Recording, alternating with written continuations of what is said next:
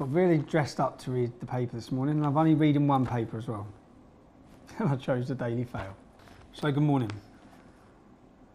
I'm low energy, man. I'm shattered. So I'll try to be happy, but Stormers Minister says don't be doing 1 in 5 first-time buyers. Live a husband who. Boring. Boring. Boring. Boring. Angle nearly died when Dover sold. Right, Sally. Some people were offended by my Sally the comments yesterday. Sally's a slag. Okay. So, no apology here. Nah, I get it. I do get it. But she was, wasn't she? White widows. I'm glad they've been killed. This is where Jeremy Corbyn. If you're in the youth of the UK and you voted for Jeremy Corbyn, as many did, then you really need to look at things like this. Jeremy Corbyn, he won't say if he'd have ordered the attack. This is the attack that killed Sally Jones. Sally Jihadi Jones, one of the most famous female terrorists there's ever been.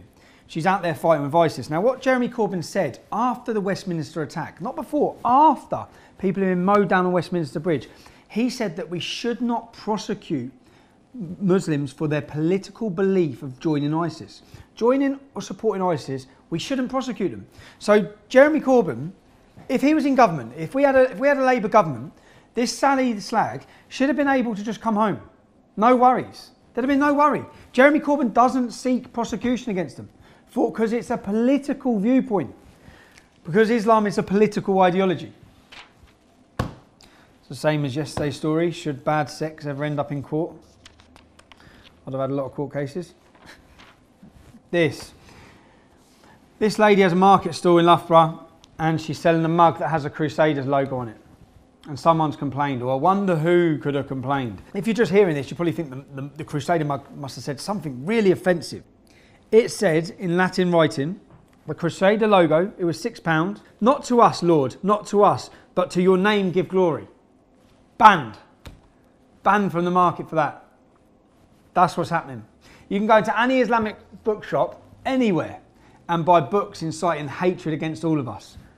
But you have a mug that says anything with a Crusader logo. Apparently the argument is that the Crusader logo is offensive to Muslims. The cross of St. George is offensive to Muslims. Jesus, showing your face is offensive to some Muslims. Food, bacon's offensive to Muslims. What's not offensive to Muslims? If we're going to ban everything and get rid of everything that's offensive to Muslims, there'll be nothing left. God's sake. Just mental, isn't it? What was it about Sabrina? What was it about Sabrina that made her such a big star? Oh, I don't know. What could it have been about Sabrina that made her such a big star? Taliban captives who had 3 babies in jail freed. A couple held hostage by Taliban terrorists for 5 years were freed yesterday. I missed this.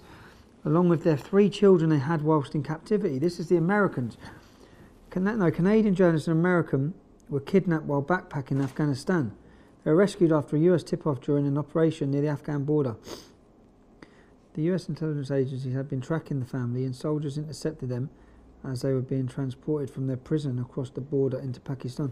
Oh, they were taking them into Pakistan. This is different. Every time, Pakistan, yeah? Our so-called ally. Bin Laden chilling out next to the army base in Pakistan his whole life, watching porn.